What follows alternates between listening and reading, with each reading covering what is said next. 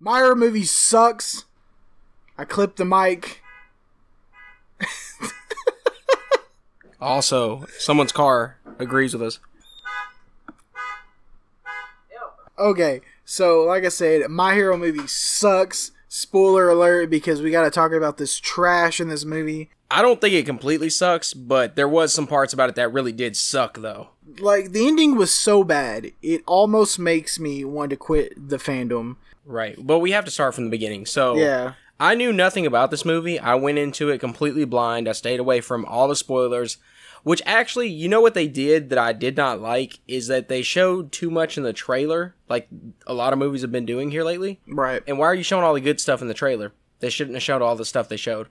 But setting up the premise, they go to an island that has like 1,000 people, and they're the pro heroes. You know, there's no pro heroes available, so they basically are doing heroing without the training wheels. Cool premise, if you ask me. Like a work program. Yeah, it's a cool premise to start with. So just to clarify, I don't like the movie, but it's got a 98% on Fandango, 4.9 out of 5 on Atom Tickets, and a 92% on Rotten Tomatoes, which I just think is way too high. The one thing that I did like, though, I did watch one review on it, but it was a non-spoiler review, and one thing that they did say is that they were tiered characters. You know, like you had your first team, second team, third team. Right. Which, I mean, I saw what they were talking about, but for the most part, I feel like everyone got pretty decent screen time. So the screen times weren't terrible for everybody. Even like the lower characters like Mineta. Which didn't happen in the last movie. Speaking of, I just looked up the last movie. It's 100% on Rotten Tomatoes, 98% for Google users, and 7.6 out of 10 for IMDb. Well, the first movie was really good. It Yeah, had it was a really amazing. good storyline, had plenty of twists in the storyline. The action was top-notch. I feel like this is where the movie fails. The storyline was just a little weird. So I premiered the movie one day in advance because I work at ABC, Aging Badly Cinemas. Always BYOL, bring your own lube. And Butt play. I thought it was good up until the ending. Though I did think it was a little boring. It was definitely padded out. Unlike the first movie. It was a lot more slow-paced than the first movie. Yeah, the original movie was more a movie, action-packed and compacted and as much as they could into it.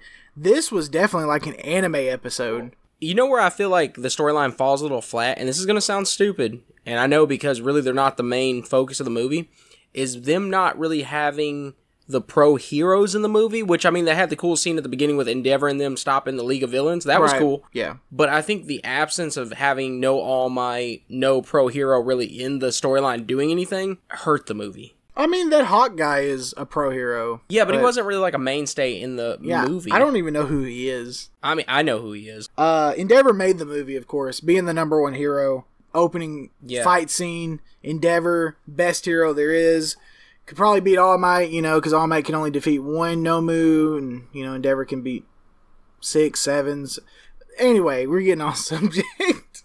No, it's only because he fought a Nomu that was specially made to fight him. Yeah, well, shock absorbance doesn't defeat flames. I'm just saying, Yeah, okay, that makes sense.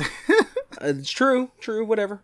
With the movie, though, one thing I didn't like about the movie? So, Shoto is supposed to be one of the big three of that class. Yeah. They made him look like a pussy in this movie. They just did not show him to be as powerful as he could be. Yeah. And he just wasn't. Like, I just don't like how... I know that the guy that they were fighting, Chimera, was really strong. Hella strong. Yeah. But it was like Shoto couldn't do crap to him. Like, actually, his flames, which I don't know why he has flame powers, but he has flame powers, was stronger than Shoto's flame powers.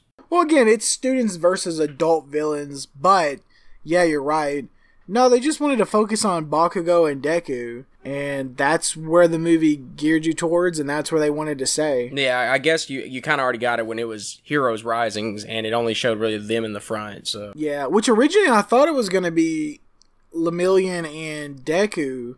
I would have much rather saw that. Yeah, definitely. Actually, to tell you the truth, though, I'm not the biggest fan of Bakugo as a character. I would have rather had Shoto and Deku fight 9. Yeah, I hate Bakugo and I hate Ida, so this is my two least favorite characters. Yeah, well, in the movie, though, your main villain was 9 in his group of guys. So you had 9, Chimera, the mummy guy, Right. And the lady with the hair, I don't know what her name was.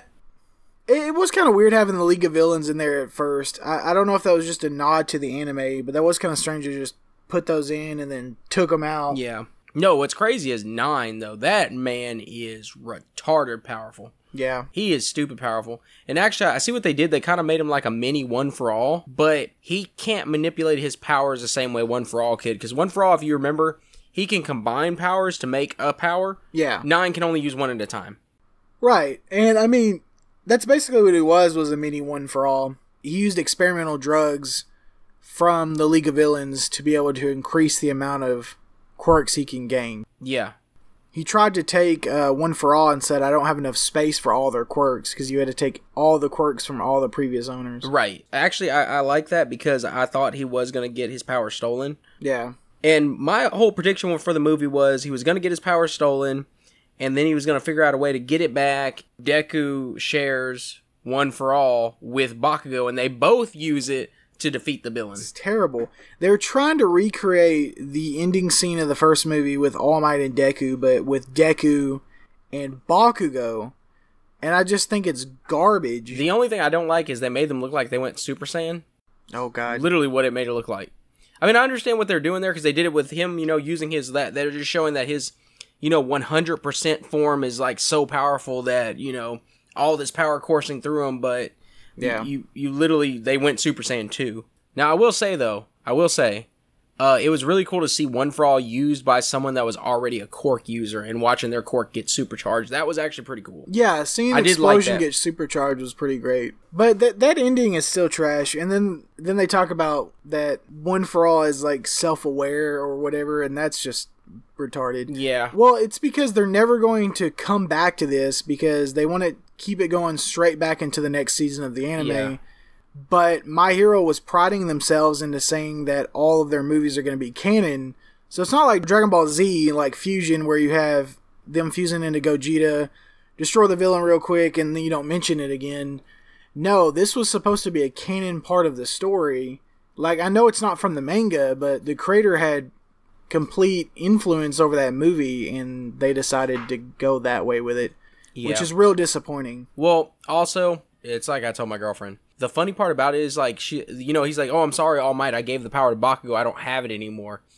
And I was like, well, that's stupid, because it literally says, you gotta remember, in the anime, and even in the movie, he's talking about how he became the world's greatest hero. So, of course he didn't lose it. Yeah, and we know there's another season after this movie. That's even more of a reason why I don't like this movie. It's garbage. It is a letdown because the first movie was so good. Yeah. And that was another thing, like, they really wanted to have that last fight scene as, like, a heart-tugging thing that happened, like, in the first movie. It really was. It made me want to cry in the first movie because it was so emotional. Right. In this one, the music and the sentiment of it was, I see what they were going, but I just didn't feel that way. And it's kind of crazy because I'm the emotional one, so I always get emotional during these scenes, and I just didn't. Well, it looks like that was the end. I got all my ranting out of the way. Let's see, we covered our bases. Endeavor's number one hero, Best. He made the movie with his 3-second cameo.